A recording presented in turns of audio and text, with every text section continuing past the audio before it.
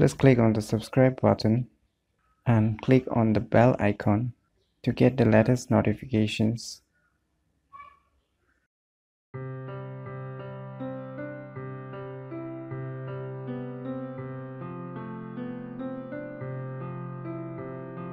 Hello everyone, it's me JB from UniqueTutorials. Today in this video I will show you how to set different brightness levels for different applications in your Android smartphones. So without any further more delay, let's begin. So first of all, you need to go to the Play Store. In the Play Store, you need to search for one application named as Brightness Manager. So you can see here Brightness Manager. Just click on it. Click on Install. Wait for a few seconds until the installation gets complete.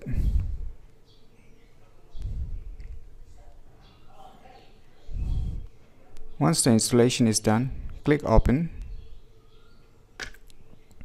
On opening the application for the first time, you will be asked for this kind of permissions. Just allow both of this.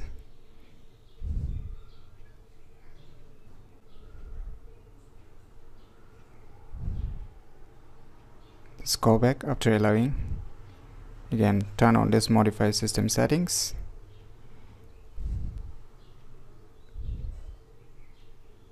Just turn it on. Go back to the applications. Click OK. Now you are done. Now you can see your respective applications here. So you can auto brightness, turn on the auto brightness on any application. Say I'll be turning on auto brightness for this Amazon Kindle. Just turn it on and you can see it's auto brightness. If you want the auto brightness, then you can turn on, or if you want to set manually, then I will set manually. Say I'll set it to 58 and I will close it.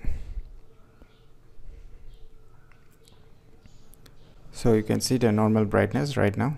You can see the normal brightness. So I'll be opening the application, and if there is any changes in the brightness or not, so we'll check it out. I'll be opening the Amazon Kindle. So you can definitely check the brightness level has been decreased. And once I move back to the home screen, the brightness will auto level it. And if you go to the application itself, you can see it, the brightness auto levels itself. So in this way you can set for different applications manually, or you can just set it to auto brightness for the respective applications. So in this way you can easily set different brightness levels for different applications using this cool applications. So in my opinion, you should definitely try these applications if you're really in a need of brightness levels for your different or respective applications in your Android smartphone. So try it out by yourself, and if you like this video tutorial in full, please click on the thumbs like button, and if you're new to our channel, click on the subscribe button. And lastly, thanks for watching.